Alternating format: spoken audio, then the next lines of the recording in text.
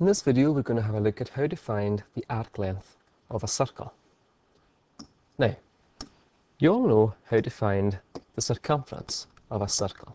So before we actually speak about what the arc length is, we'll just do a wee recap of how to find the circumference of a circle. Now, if you imagine a circle with a radius of 6 centimeters, okay?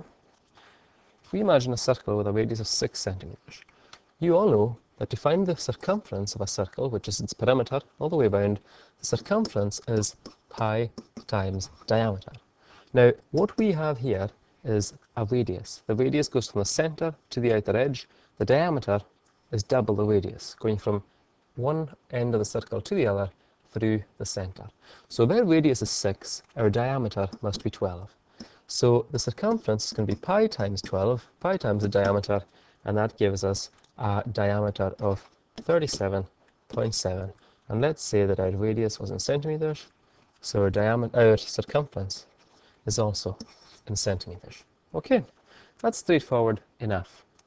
Now, what I'd like you to do is to imagine that you are removing a slice from this circle. Okay, so let's imagine that we cut a slice from the circle like so.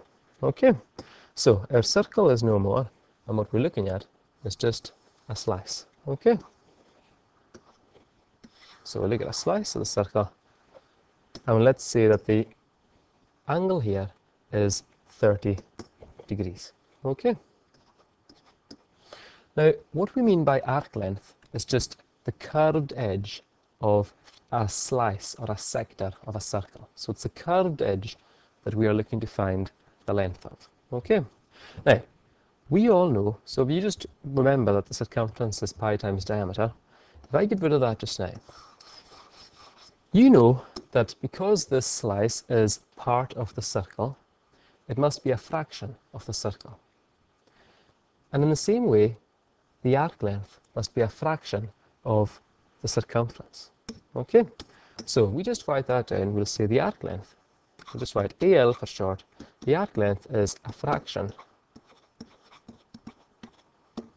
of the circumference. Now, what is that fraction? Well, you all know that there are 360 degrees in a full circle. So what we're dealing with here is 30 degrees of what used to be a whole circle.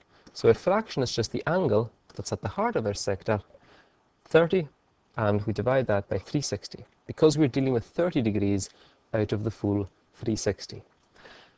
And you know how to find the circumference. That's just pi times diameter.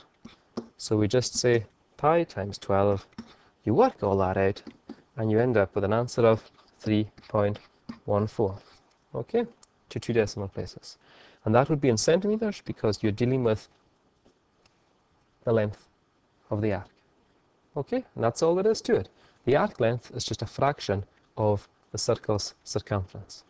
Let's have a look at a few more examples. Let's look at this one here. Okay, now let's say first of all that we are dealing with a circle a sector which has an angle of 75 degrees here, and we'll say that the radius of that sector is 7 meters. Okay, so we're talking about 7 meters from here to here. Okay, now again, the arc length is just going to be a fraction of the circumference. Okay, now the fraction this time is going to be 75 degrees out of 360 degrees. And to find the circumference of this circle, we would have had to do pi times diameter, so it would be pi times not 7 but 14, because it's pi times diameter. We work all that out, and we end up with an answer of 9.2 meters to 1 decimal place. Okay, let's have a look at another one.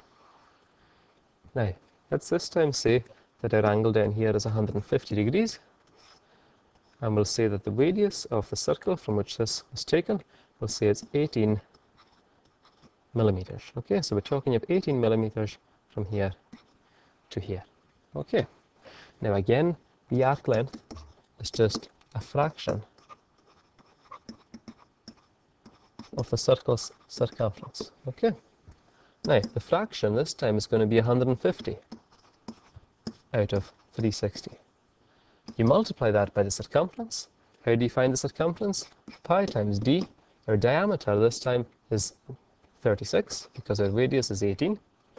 And we work that out to one decimal place and we get a diameter of 47, an arc length of 47.1, and it will be in millimeters this time. Okay?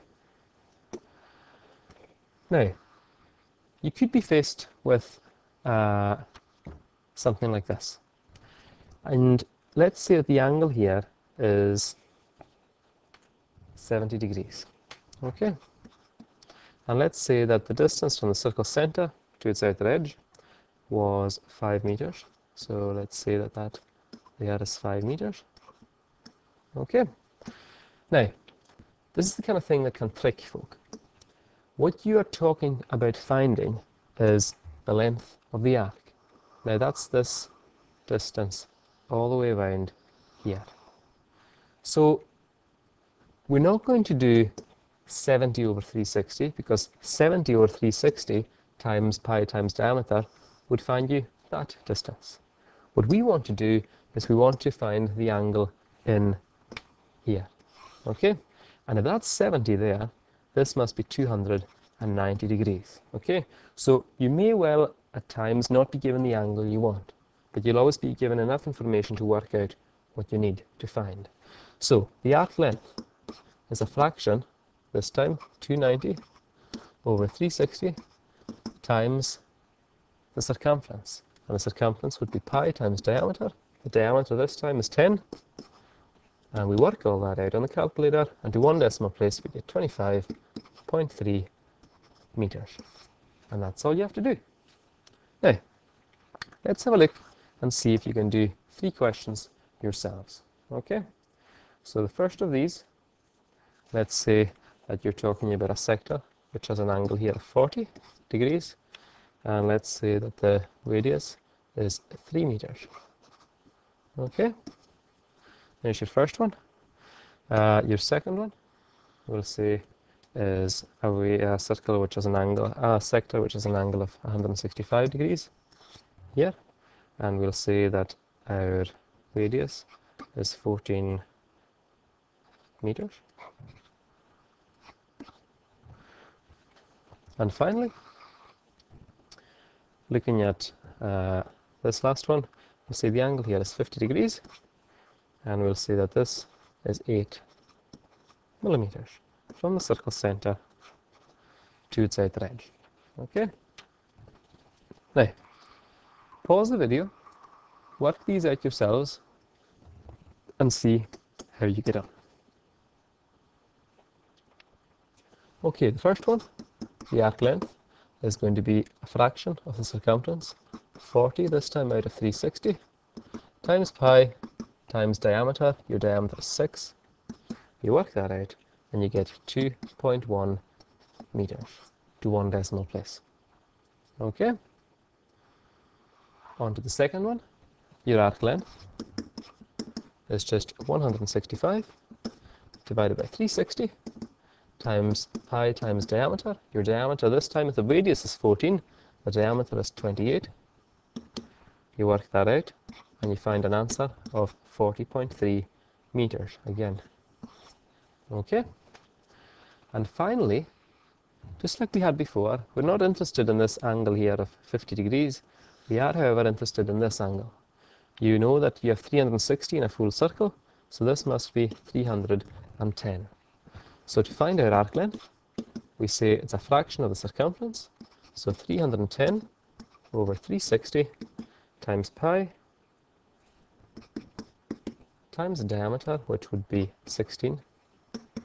Work that out, and you find an answer of 43.3 millimeters to one decimal place.